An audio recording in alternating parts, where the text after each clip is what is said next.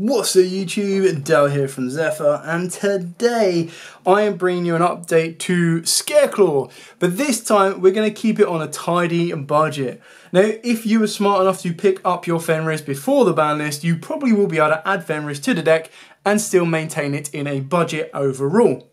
However, if you are looking to pick up a deck going forward, this is one of the decks that I really do enjoy. It's a great OTK option, but it also has some nice defensive playability behind it as well. And you can build it very, very cheaply. So, with all of that out of the way, please smash that like button, hit that notification bell, and subscribe so you do not miss out on any more upcoming content. So when we're saying budget about this deck, I've tried to keep the cost of this deck below $100, possibly even below $50, depending on what alternate options you take as we go through the list. So we start off with triple Scareclaw right card. You can pick this up very, very cheaply right now, purely because it's kind of fallen out of favour in the Mannadiums, or Mannadiums have dipped a little bit.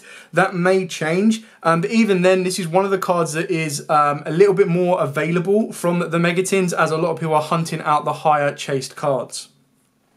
You've then got 3 of each of the commons, so you've got 3 Belong, 3 Acro, and 3 Astra. Now, all of these are absolutely insanely powerful for the deck, because they're all technically free extenders, they're all starters, and then all of them give your Link monster additional effects. So Astra gives it the ability that it can attack a number of times each battle phase, up to the number of defensive Scareclaw monsters you control with different names. Now technically, when you include Scareclaw right card, you can have up to 5 monsters on the board that are Scareclaw monsters in defense, meaning your Tryhard can attack 5 times. Not that you should need to have 5 times to win the duel from that point on, but it is possible.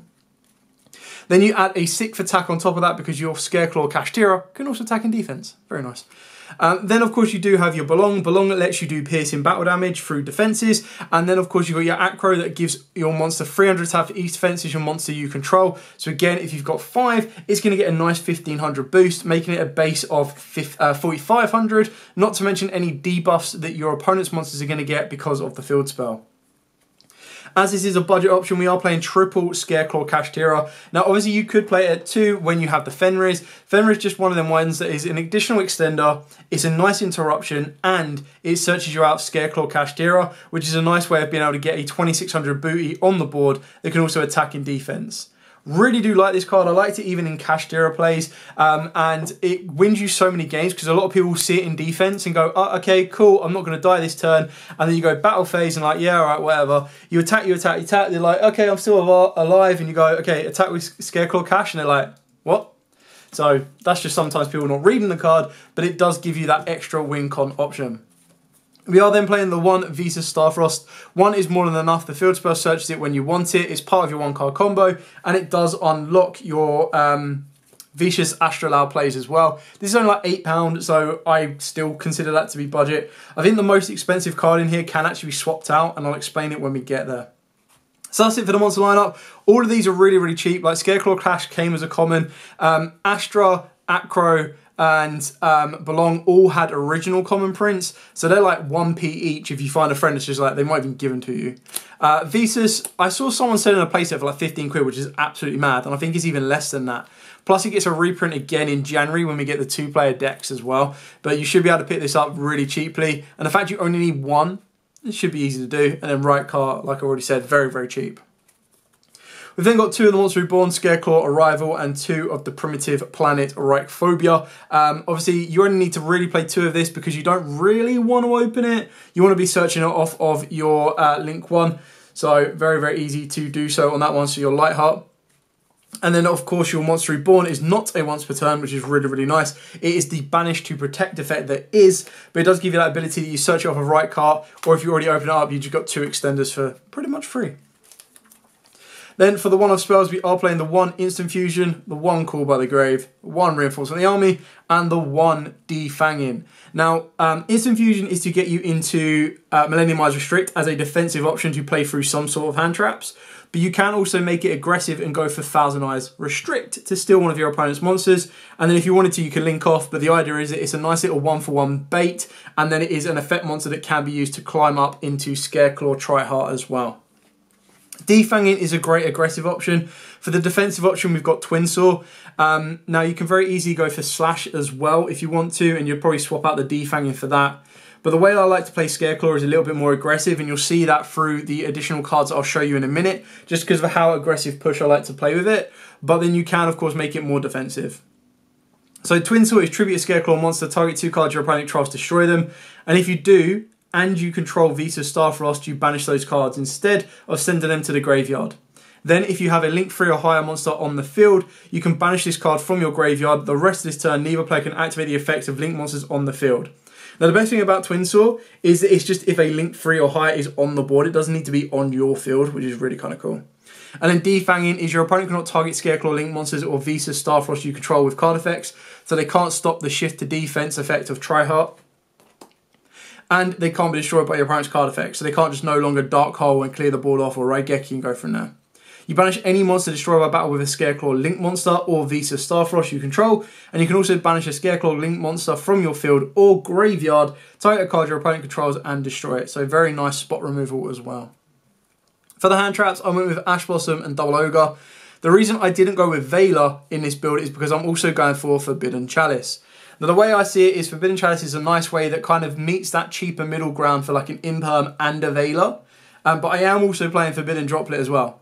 So this is the most expensive card in the main deck, sits at about £12. It might go up now that the ban list has officially dropped. It is going to get a reprint in November in the collection anniversary set as well. So it is something to be aware of. If you haven't got the money to afford these, you can very easily cut them out. You can go for Veilers, you can go for Ghost Mourners if you want to, you can go for a third Ghost Ogre. It really is up to you of what you have access to. I personally wouldn't go for Dark Ruler no more because I feel that the deck it struggles a little bit more. Once it breaks a board, you're then trying to still play Go First cards, whereas I feel that Droplet gives you that best of both, and so does Chalice. So it really is up to you.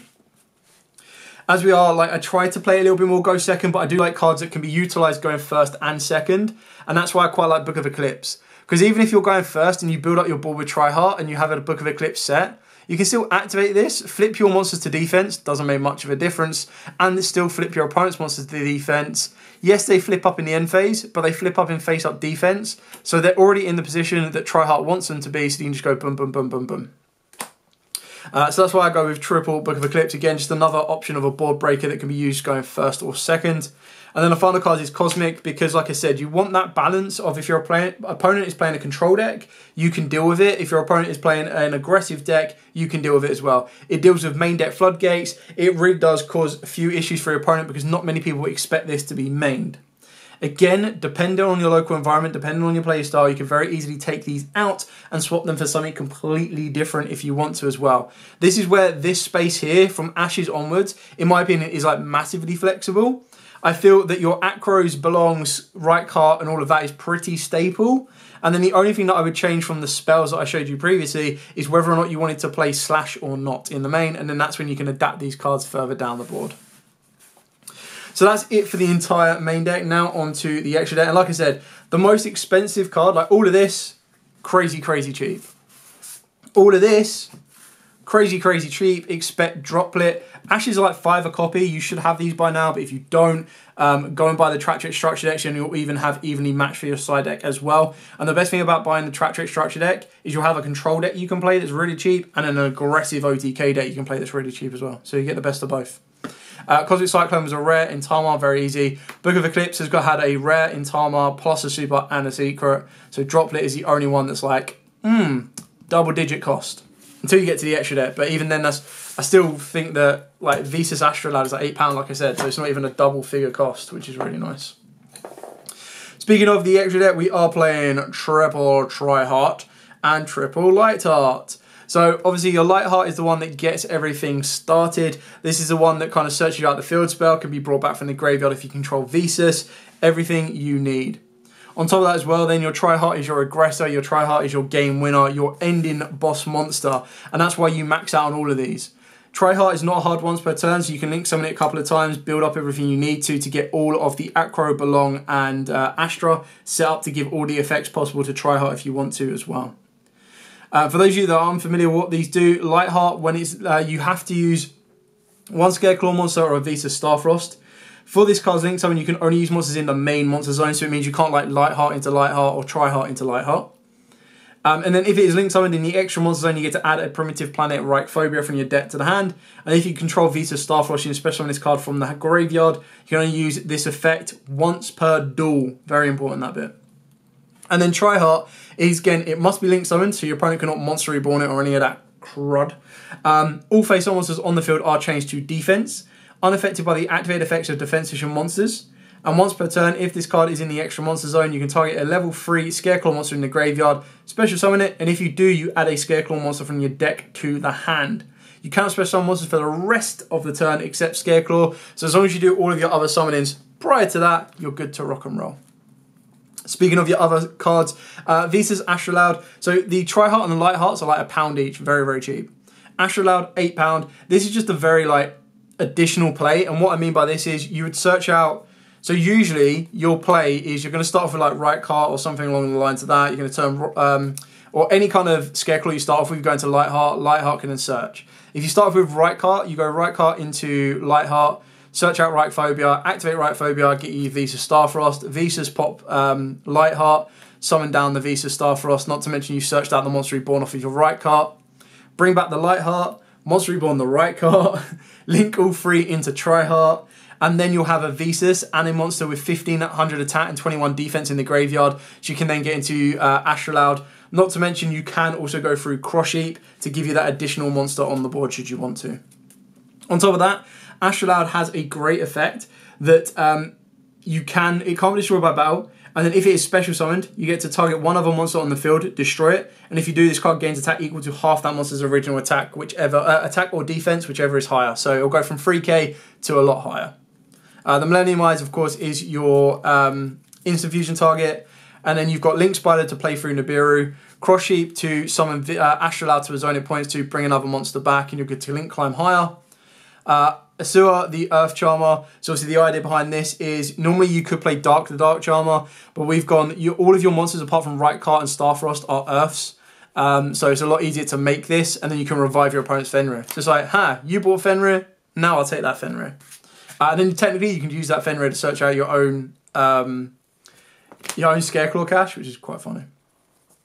Then of course you've got your Nightmare, Cerberus and Phoenix, and the reason we've got these is because it's quite easy to make them under our Tryheart, so you're going to get the co-link, pop and draw, whether it be back row or front row. And then the last two cards we've got is Nightmare Unicorn, and then as a budget alternative you also have Mech Knight Crusader Avramax, because sometimes if you can get into like a Tryheart plus any other link monster, or even like Astrolaud, you can just link those into an Avramax. But you'd only do this if your opponent will struggle more to deal with Avramax than they will with Tryheart. Usually Tryheart is enough. That's your boss monster you're happy to leave it on, but you can very easily make the Avramax. One other thing as well to mention about the Lightheart is if you bring this back while you've got Visas on the board, keep in mind it goes to the main monster zone. So it unlocks the zone to point towards Unicorn, meaning that Unicorn can then be co-linked as well and get a nice little bounce and draw. So just something to remember that you may not always be aware of, but the Monster Reborn of the Lightheart is really kind of cool. Just keep in mind, like I said, it's once per duel. So once your opponents use that, once you've used that, remember. Usually you won't go into much of a grind game because Scareclaw are either going to be OTK, win it, do it, done it, or control one turn and then win it, do it, game it the next turn. Anyway, that is it for the profile. Should you have any questions at all, by all means, please put in the comments down below. I will be more than happy to answer them for you. I really do enjoy the deck. I like the way that it plays. It's one of them ones that I waited to get the reprints from the tins first because I tried to build it when it originally came out. And I got 2 Tryhearts, I got 1 Lightheart, I got 1 Visas, I then ended up getting 1 Reichheart, and I was like, this is like, no one's got these cards for trade, it's going to take too long to build it, so I started getting rid of the bits. And then Reichhearts went through the roof, and I was like, guess I'm not getting it at all now until the reprints. And then the reprints gave us everything we needed. So unlike Labyrinths and unlike Exo-Sisters, where they're like, here, have everything apart from Magnifica or Big Welcome, with this, they've pretty much gone, here, have everything apart from Visas Astrolaud, and it's like, bro, that's an £8 card, I'll be absolutely fine buying that. Anyway, that is it for the profile. Like I said, any questions, comments below, more than happy to answer them as absolutely always. But for now, thank you so much for watching, stay safe, and of course, happy dueling.